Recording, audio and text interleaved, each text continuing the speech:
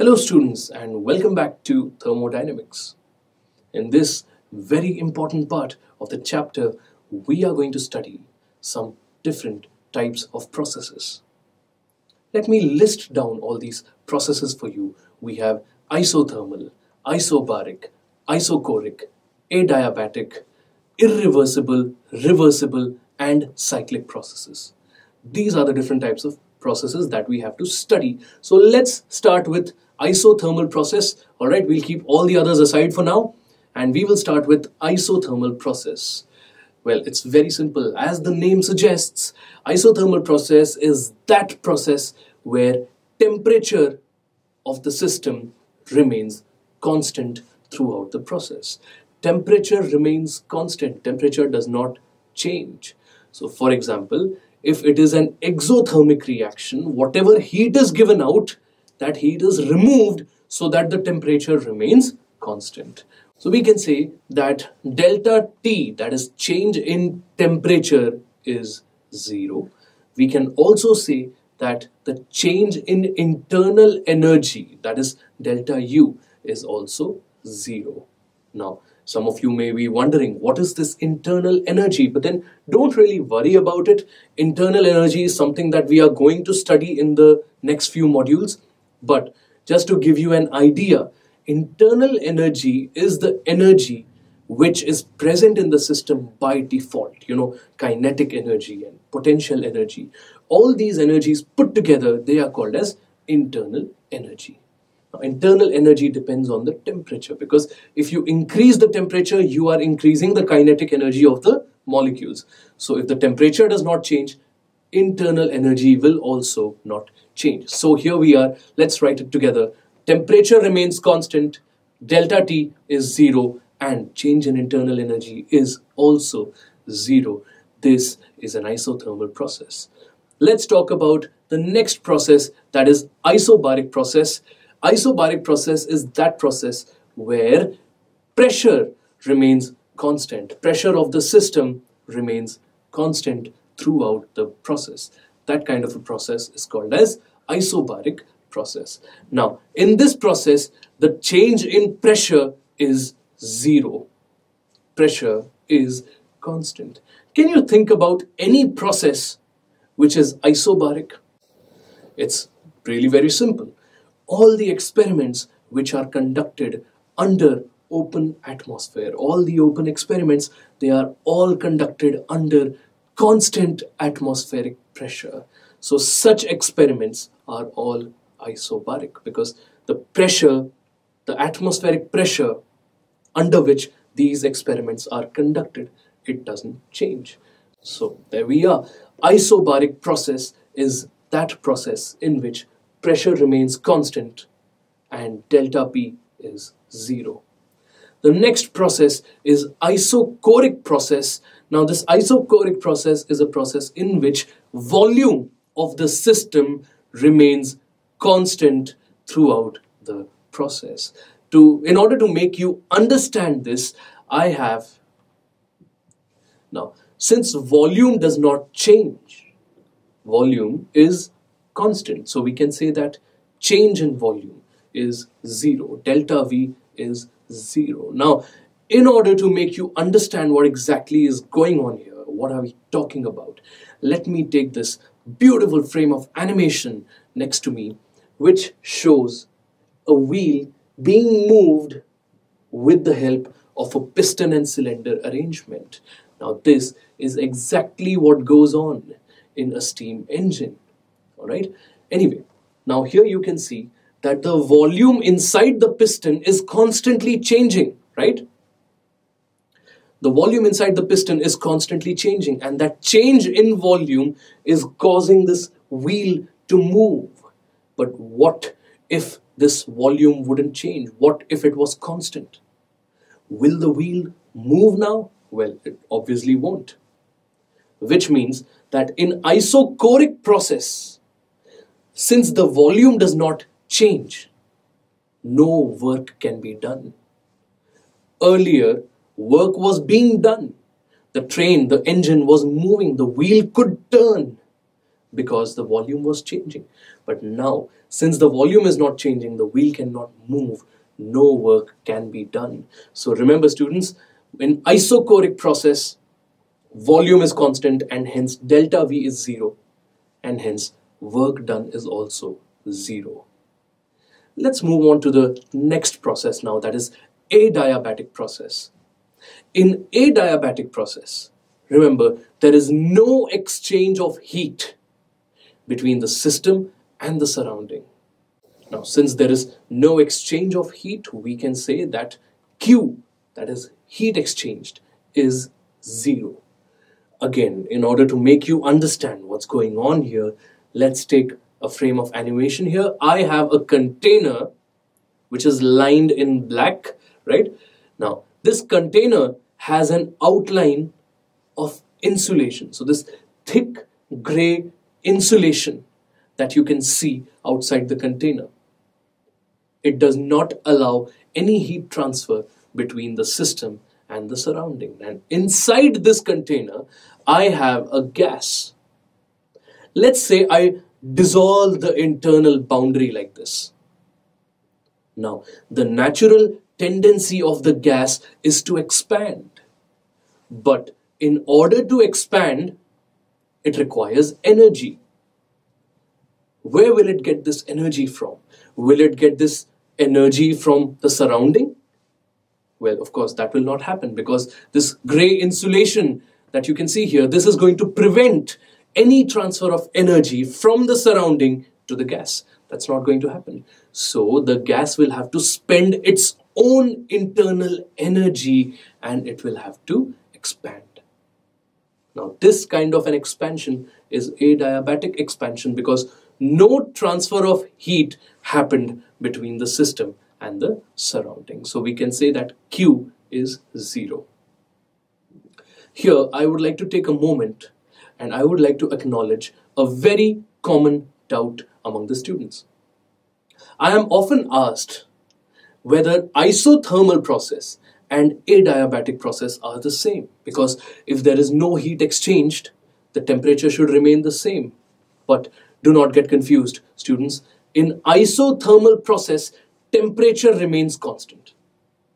In order to keep this temperature constant, some excess heat has to be removed. Or maybe some heat may have to be added in some cases in order to keep the temperature constant. Because some reactions are exothermic, some reactions are endothermic. So they may increase or decrease the temperature of the system. In order to keep that temperature constant, we may have to remove or add some heat. Whereas in adiabatic process, there is no exchange of heat. Just like the expansion of the gas that we saw. The gas expanded on its own internal energy, and internal energy, as we have just seen, it depends on the temperature. If internal energy is used, the temperature will also drop.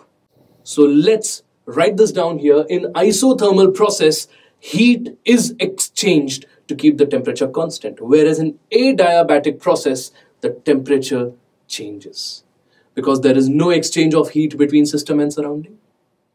Whatever work is to be done on its own internal energy, and if internal energy is consumed, the temperature changes.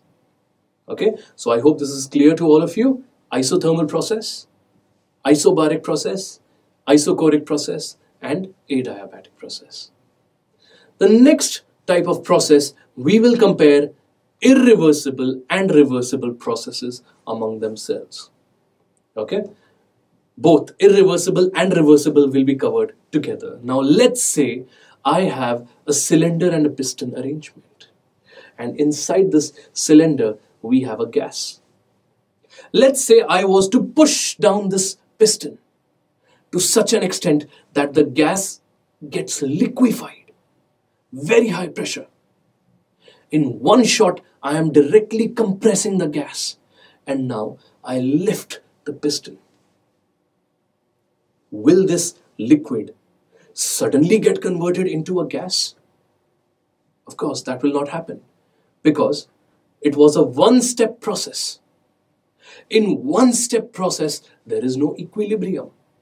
So it will take a while, it will take a few minutes, but after a few minutes, the liquid will slowly get converted back to a gas.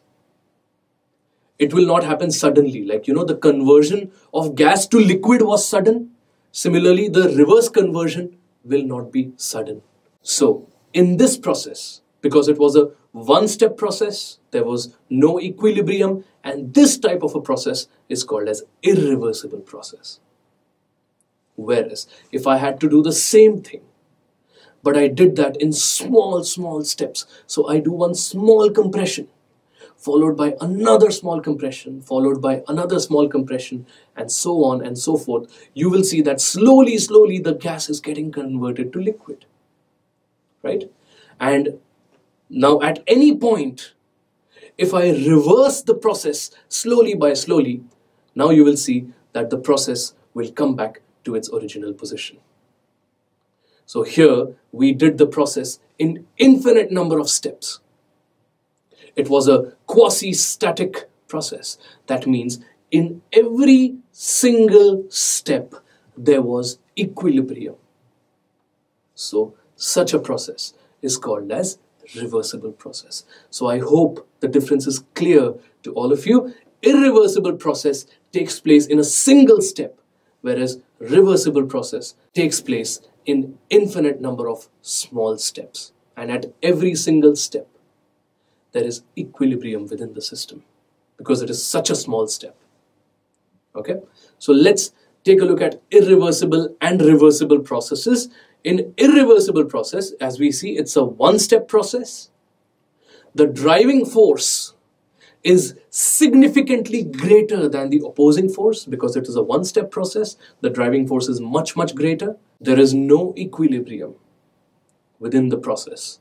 Okay, whereas in reversible process, it happens in infinite number of steps. The driving force is just slightly greater than the opposing force. In irreversible, it was significantly greater. In reversible, it is just slightly greater than the opposing force, and there is equilibrium at every single stage in the process. So we have seen isothermal, isobaric, isochoric, adiabatic, reversible and irreversible processes. Let's move on to the last type of process, that is cyclic process. Okay? In order to understand what is a cyclic process, let's consider a cylinder with a piston. Yet again, you can see that this cylinder has got some gas inside with a piston at the top. I am going to plot the pressure versus volume for this particular cylinder. And as you can see right now, as we speak, the pressure inside this cylinder is incredibly high. The gas is compressed. The pressure is very high and the volume is very low. So I can plot my point on the graph somewhere here. You can see that the pressure is really very high and the volume is really very low. Now, if I were to expand this gas isothermally, this is how the graph changes, right? The pressure decreases and the volume increases. This is an isothermal expansion. This will take my process to the second point. Again, let me expand the gas, this time adiabatically. That means there is no exchange of heat between the system and the surrounding. So first, we had the gas at a very high pressure. We expanded the gas isothermally by keeping the temperature constant. Next, we expanded the gas adiabatically by permitting no heat exchange between the system and the surrounding. Now, let's compress the gas isothermally. So as you can see, the pressure is increasing and the volume is decreasing. This is how my graph will look. This is what my graph will look like. Now, for the last step, let's do another compression, and this time adiabatic. Okay, what I have just explained to you is actually called as a Carnot cycle. This is supposed to be the most efficient form of an engine. Here, if you see, after doing all kinds of expansion and compression, after doing all sorts of things, my process has come back to the same place, back to the starting position. So, after undergoing a series of changes, if the process comes back to its starting position, such a process is called as cyclic process. Obviously, if the process is back to its starting position, its temperature would not have changed. I mean, think about it. Temperature is a state function, and we are back to the original state. So if the temperature does not change, will the internal energy change?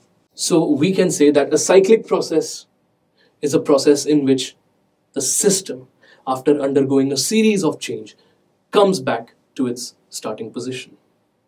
And in this process, the internal energy does not change because the system is back to its original temperature. Now, again, a question which I am normally asked here is that, is there any difference between cyclic process and reversible process? Yes, well, there is. Remember that in this process, we had 4 steps: isothermal expansion, adiabatic expansion, isothermal compression, and adiabatic compression. We had 4 steps. Each of these 4 steps may have been reversible or irreversible, which means a cyclic process is made up of different steps.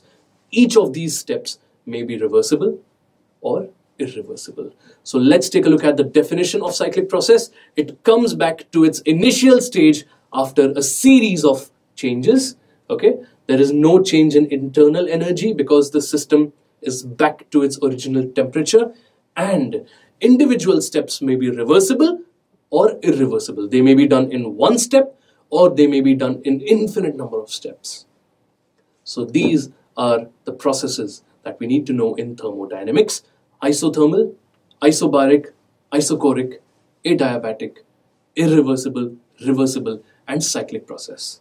Very important part of thermodynamics. Hope you've understood this. In the next part of thermodynamics, we will start with our discussion on internal energy. Thank you so much for watching.